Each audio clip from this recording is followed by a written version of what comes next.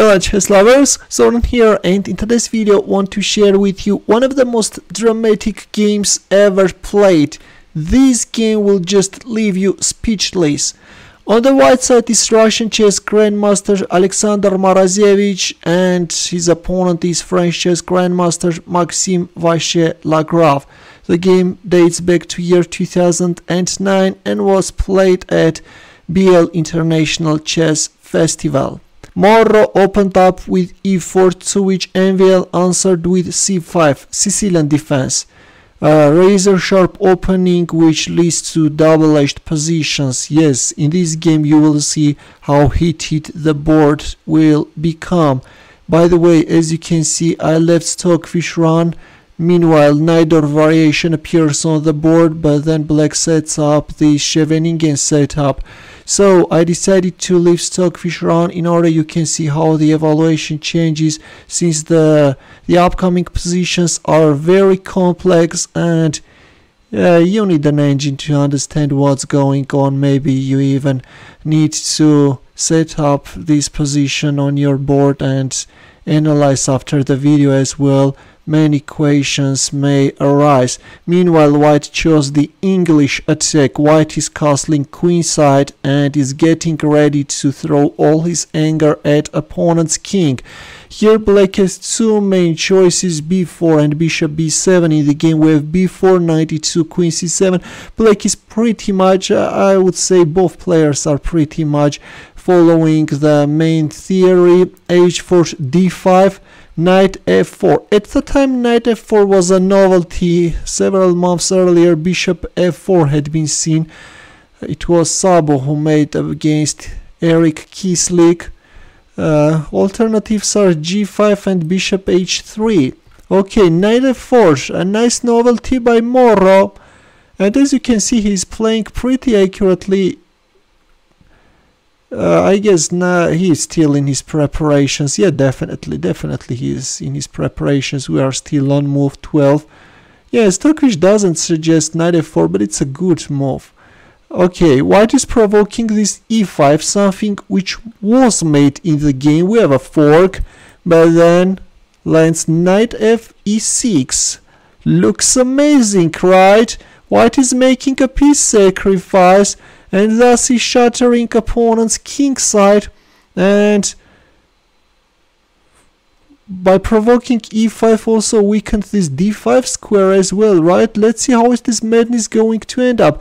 Then the pawn on d5 drops queen a2. Meanwhile already we have a mating threat, queen d3, creating a luft for the king, also threatening queen g6 check, king f7, neutralizing the threat, and this time there lands a g5.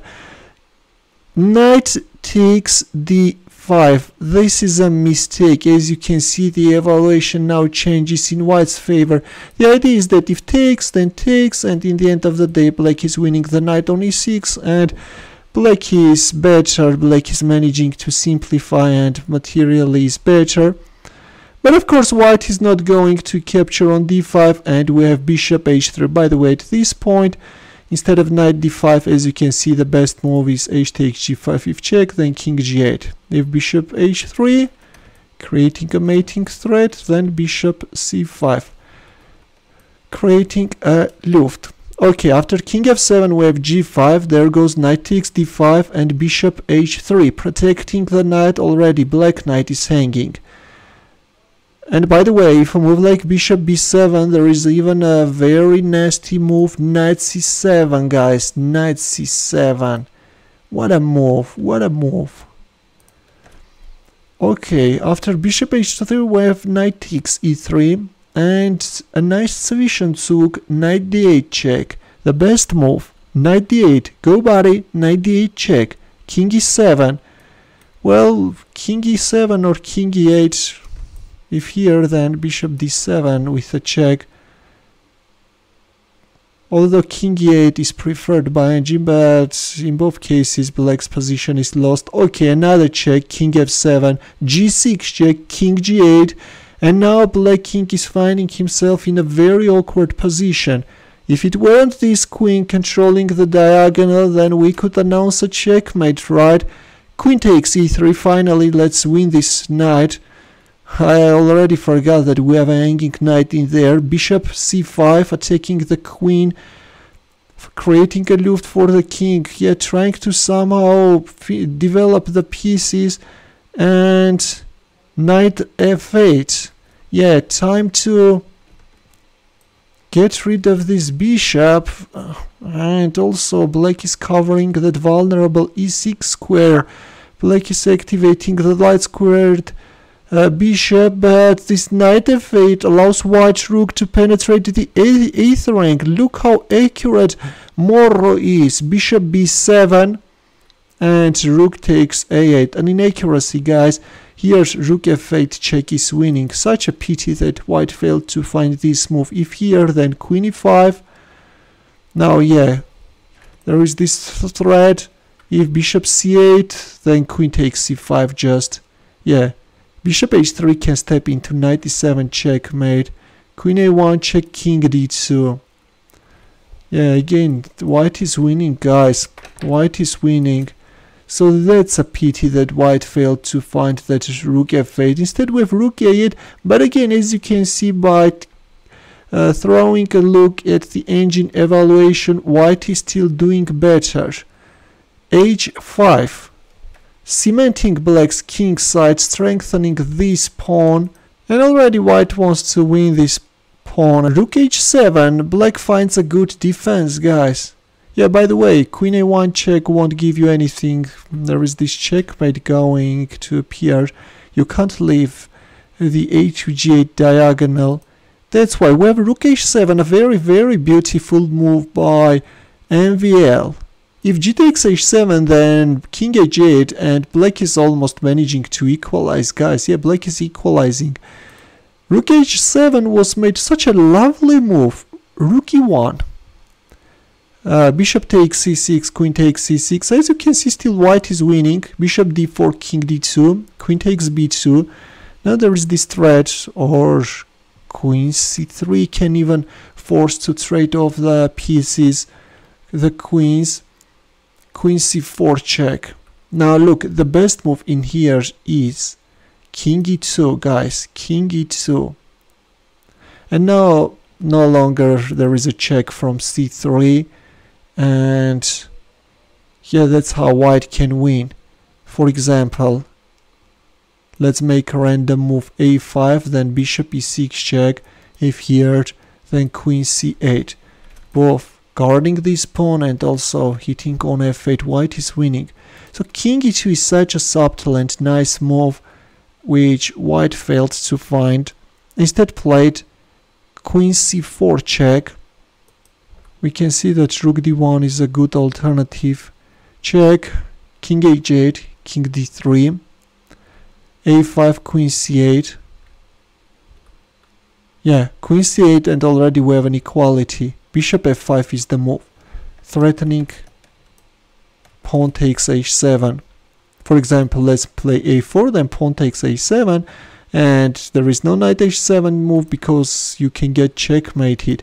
So bishop f5 was a very nice chance for white. Instead we have queen c8, white hurried with that move, and now black is starting to give some checks. Then goes b3. At the same time opening up the queen's diagonal. C takes b3. What is this rook doing on h7, guys? It may seem that this is a position from a composed puzzle. What if we capture on a4? Then queen b4. Yeah, a4, another interesting move. MVL suddenly starts to play very well. Rook b1, queen b4. Here, check, queen d5, queen b4, queen c4, and now black is no longer interested in a draw. Black is going for a kill, queen d2. MVL now wants to win. Bishop g4. Okay, the bishop g4 is a terrible mistake and white is losing. Queen c8 is the move. Let's see, bishop g4, and already, yeah, the evaluation is in black's favor. There goes the a pawn, check, here, queen c5 check here, a2. Yeah, black brought the queen to c5, protected this knight, and goes for a pawn promotion. Rook c1, a1 queen. Yes, suddenly the third queen is on the board. Rook takes c5. White decides to win the queen on the c5. If rook a1, then check. Even bishop a1 is winning, but you can first win this pawn on b3 and then go for bishop a1. Why not? Okay, rook c5, bishop c5, queen d5 check, king d3 check. Let's see how is black going to realize the advantage. The queens are gone, but now white is not resigning, because switching this rook into the game is not an easy task. White is not resigning. White is white is a knight and a rook down, but is not resigning, guys. King g8, king takes e5, has only 2 pawns against a knight and rook, right? But white now will win more material. Suddenly, somehow now black wants to activate his position. This is like a study-like position, guys. Crazy, crazy. Knight h7. All the squares are guarded. This is how black is trying to get out of that difficult situation. Check, king f7. But now white has a menacing pawn on the h7, and black rook, sorry, can't leave the 8th rank. How to leave the 8th rank and corner this king? That's a task which MVL manages to solve. Here we go, guys. That pawn drops.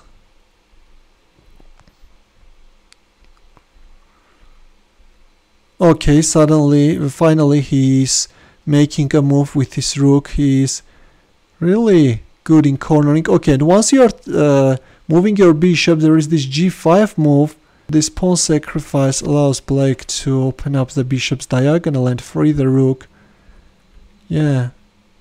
That was a Zugzwang type position for white, moved the bishop, and now it's over. King d6, black resigned. If, for example, I don't know, bishop f7, then here with a mate to follow, enough is enough. Sorry, white resigned. Here, white resigned. Alexander Morozevich resigned. What a painful game, guys, for white. All the game, throughout all the game, white was dominating, played a brilliant game, but missed victory. On the other hand, MVL showed brilliant, really impressive defensive skills, and all hail to him, he's winning. Okay, in the end, the chess problem, the task is to mate into its white to move. We'll wait for your answer in the comment section. Thanks for watching, we'll see you in my next video. Take care.